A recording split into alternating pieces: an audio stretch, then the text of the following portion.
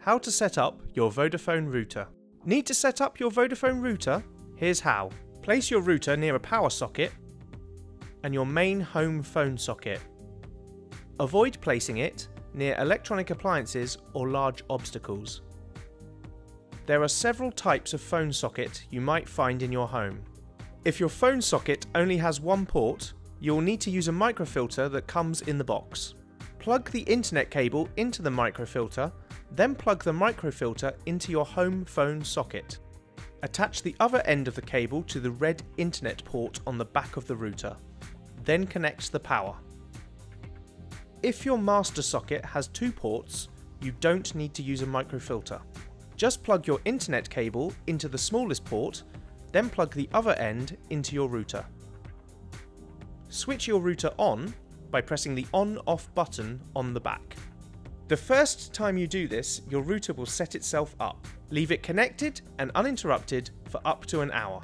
Once you have an internet connection, you will see a stable white light above internet towards the bottom of your router. Then, when the Wi-Fi is active, you will see a stable white light above Wi-Fi. To connect a device for the first time, use the Wi-Fi name and password on the back of the router.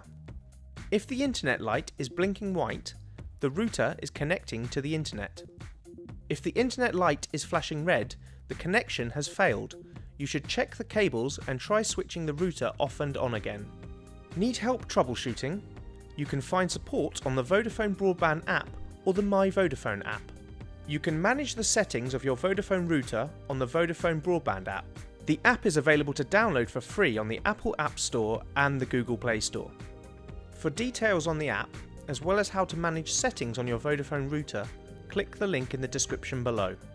Any other questions? Then please head over to Vodafone UK on Twitter and Facebook.